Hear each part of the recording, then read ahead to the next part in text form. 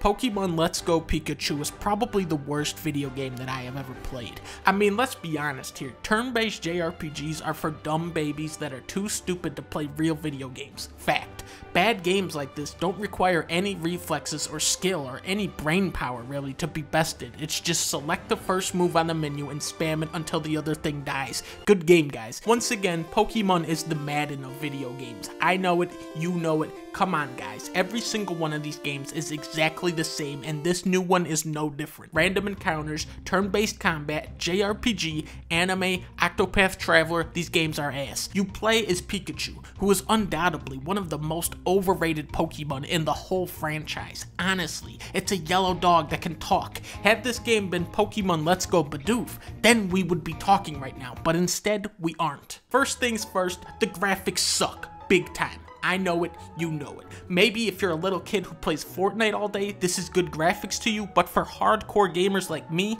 who have good games like Red Dead Redemption and The Witcher, this is very bad graphics to me. As for gameplay, please, when I think JRPG, I think Dark Souls, okay? Not this pussy shit. The combat is insulting and very bad. Make no mistake, this game is for small children whose brains have not developed yet. There is no dodge roll. When you get hit, you don't take damage. All of your moves can one-shot everything. The enemy AI is brain dead. The combat is bad. The graphics are bad. On top of this, you also have Weedle as a Pokemon, whose presence alone drops this game down another 7 points. Since this game is not made by Nintendo, I have to give it a 0 out of 10.